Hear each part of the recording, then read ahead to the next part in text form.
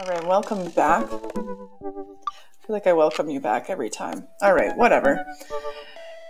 We are going to try again with Robert. I have a feeling it's not going to go well, but we'll see. Maybe we'll get a date out of him today? I don't know. We'll find out. This time on Bad Dad Saga. If you don't have anything... Oh, nice to say don't say anything at all. I'm sure that's what it said. A bird in the hand is better than a bird in the eye. I don't know what that means. No. I always forget how long it takes to load these dates sometimes. I feel like... here we go. I really enjoyed the night I spent with Robert. But he's been dodging me ever since. I really want to see him again. I've tried messaging him a few times and... Well, Dadbook says he hasn't read them. I haven't even seen him come out of his house, actually. I decided to send him one last message, figuring that this will produce the same results. Hey man, I don't know where you've been, but we should grab a drink soon. I walk away from my computer because at this point I know he's not messaging me back anytime soon. I linger in the kitchen. I'm all cut up on work, whatever that is. The house is relatively clean. Maybe I should do something nice for Amanda. Oh, I know, I'll bake her a pie. Says the guy who doesn't know how to do anything in the kitchen. I root through the pantry and I pull out all the ingredients. This is going to go so poorly. Alright, this is an old family recipe that I used to make with my grandmother when I was just a wee boy. I lost the actual recipe card a long time ago, but I think I'll be able to remember how to bake it. Come on, Lyle. This dad is a train wreck. I start mixing the ingredients together for the crust until I get a nice dough. I throw some cherries into a saucepan to make the filling. Normally I don't like to multitask in the kitchen, but this cherry pie is a piece of cake. Pie? It's a piece of pie. I'm making a pie. Oh man, I can never remember what temperature you're supposed to set the oven at. I'm pretty sure it's 375, but I could be wrong. Who am I kidding? I'm never wrong when it comes to this pie. A special twist in my grandma's recipe includes a secret ingredient that not even Amanda knows about. It really makes the cherries extra flavorful. Oh god, why can't I remember what the secret ingredient is? More cherries, salt, almond extract. Ugh.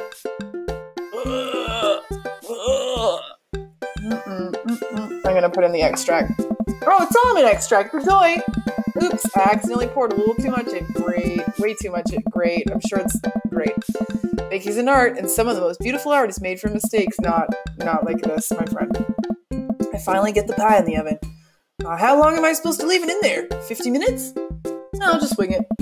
Amanda's going to be so excited this pie is going directly in the garbage. That kid loves a good pie, which this will not be. I have a seat at the kitchen table and do word jumbles until Amanda comes home. I can hear the door slam open. Yo, Pops, what smells like pie in here? Why, my dear, it's pie, sweetie. Amanda darts over the oven, looks inside. Yes! Oh, you're going to be so disappointed. Hey, it's not done. Be patient. What's your angle here? Huh?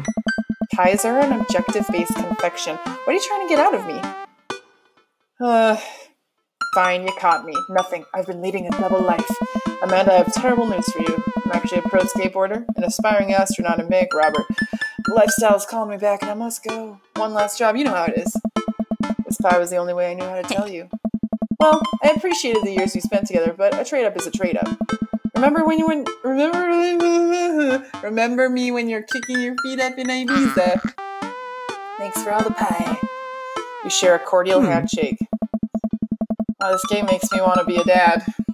I wait a few more minutes before taking the pie out of the oven. I set it on a rack to cool and guard it so Amanda doesn't dig into it before it's ready. Huh. What? Does it look kind of weird to you?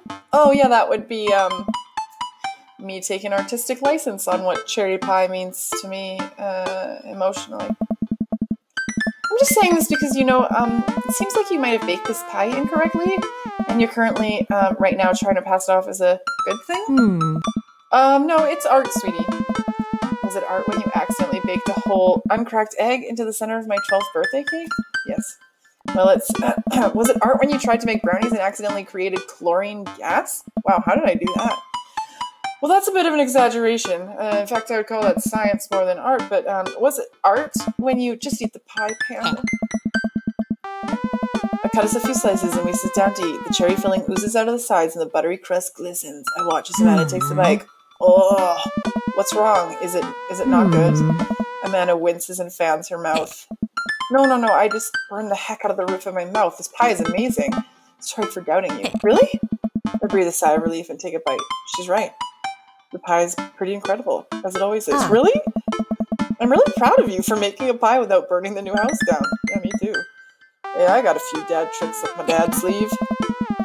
Maybe fathers aren't as bumbling and stupid as the media make us out to be. Maybe we as a society should have a little more respect for fathers as a whole. Dad, your sleeve is on fire? I run to the sink and pull myself out. Pride will be my undoing.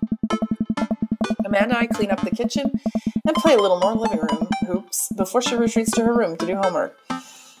I go back to my word jumbos. Hey, this one spells cat.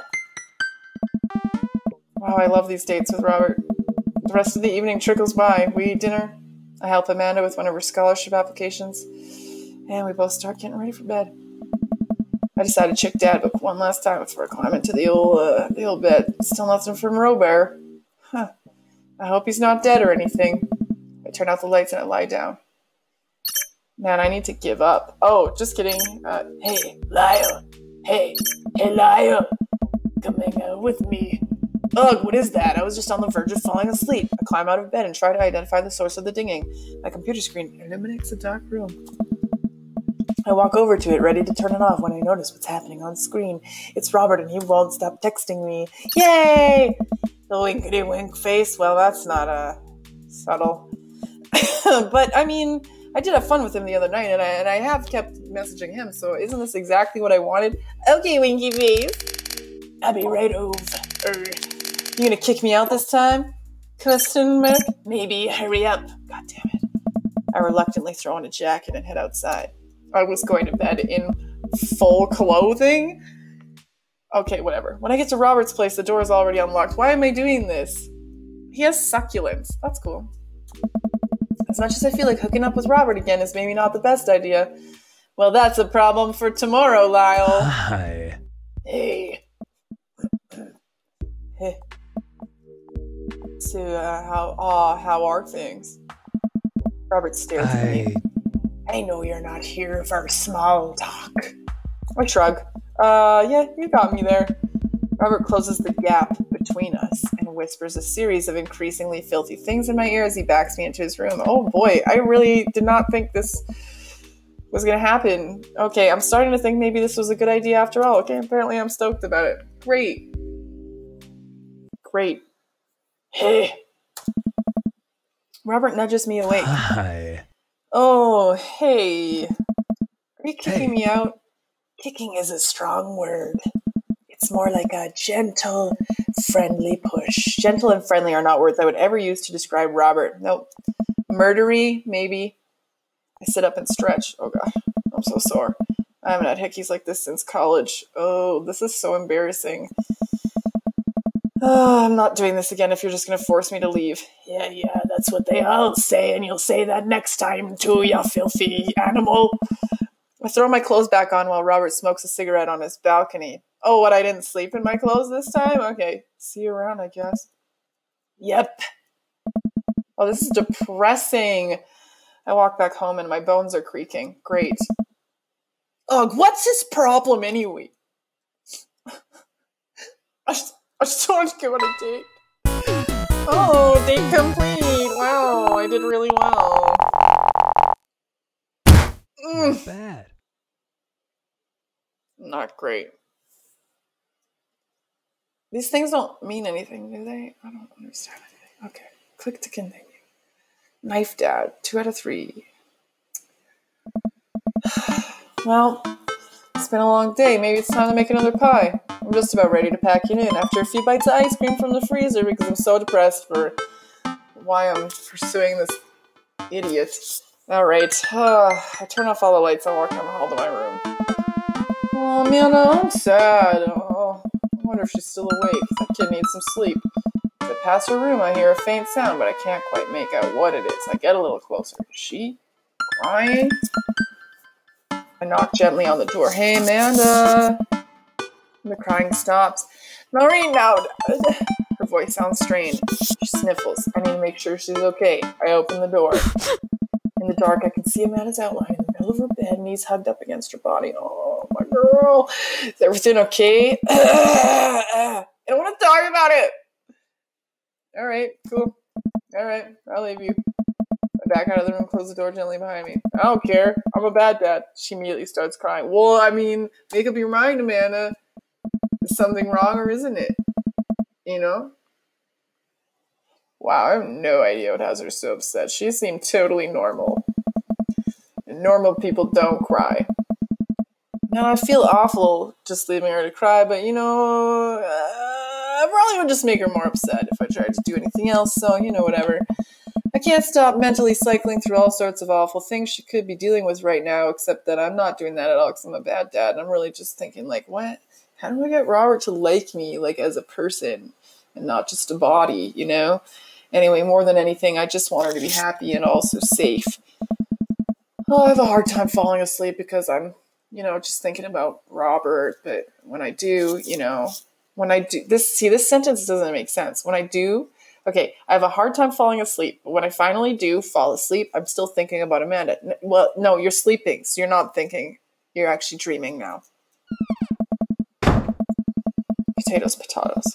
I hear Amanda walk in the door. Wait, what?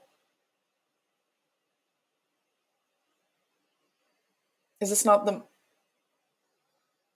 later in the day? Okay, I hear her make a beeline. She's trying to avoid me. Hey, Pumpkin? What? Can you come here for a sec? There's a moment of silence. Oh, no. Yeah, she sits down at the table across from me. So, I want to talk about what happened the other night last night. Ugh, Amanda looks away. Why are you so upset, baby girl? What's going on? I told you I don't want to frigging talk about it. Well, you've been giving me an attitude lately, and I'd like to know why. It's none of your business. What happened? Is it something I did? No, Dad, can't you just drop it? Amanda, please talk to me. I feel like you're drifting away from me. I don't have to tell you everything about my life. I'm an adult now. You should treat me like one. Amanda, I'm only pressing this because I care about you and I want you to be okay. And the other night, when I should have probably asked more about your life, I didn't because, not because I don't love you. It's just that I was thinking about Robert. But if you're not going to tell me, then fine. No matter how much you don't want me to care about your health and well-being, I'm going to do it anyway because I'm your dad and it's my job. That's all. Well, if you ever decide you want to talk about it, I'm always here for you. I reach out and touch Faith. I reach out and squeeze her hand. Always. Okay. She gets up. I'm going to go now. All right. I watch her go into her room and close the door. I did not bake her a cake because I'm a bad dad. Welcome. Oh my gosh, am I a bad dad. All right, well, next time on Bad Dad Saga, we'll go on another date with a married man, and then, we'll find out what horrible endings this horrible dad is going to get for his life. I feel like that was literally 15 minutes max. You know what? Tuesday's episode was a long one, so I'm going to not even apologize. Okay, thanks for everything. Thanks for everything. I will see you next week.